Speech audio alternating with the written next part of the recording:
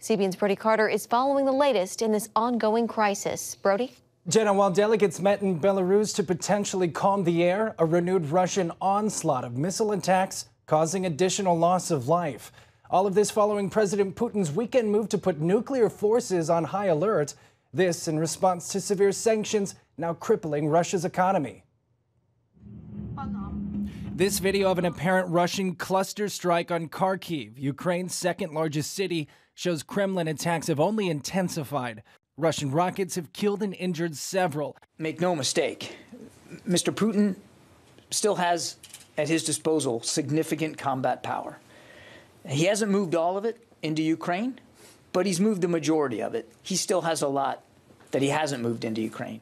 While Ukraine has delayed Russian forces from taking its capital city, satellite images show a 3.5-mile Russian convoy posturing for another attack on Kyiv. And it's just a heartbreaking a story of people who are suddenly have to just leave their homes very quickly. CBN's George Thomas, on the ground in western Ukraine, says 500,000 Ukrainians have already fled to neighboring countries. He estimates up to 5 million refugees in total.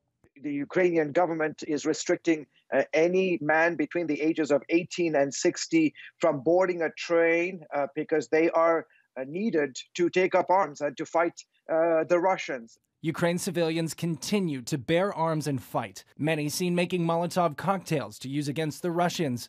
Ukrainian prisoners with real military experience have been released to fight for their country's freedom.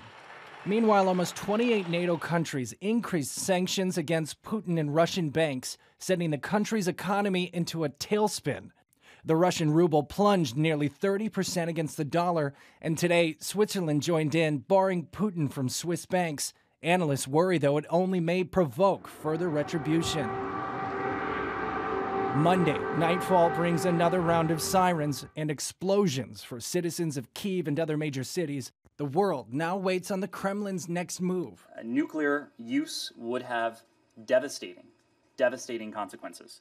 As President Putin continues his premeditated, unprovoked, unjustified, and unlawful war against Ukraine, the United States, along with our allies and partners around the world, will continue to hold the Russian government accountable. Military experts say the war in Ukraine is not going the way President Putin had planned. They estimate 4,500 Russian troops have been killed trying to overtake Ukraine.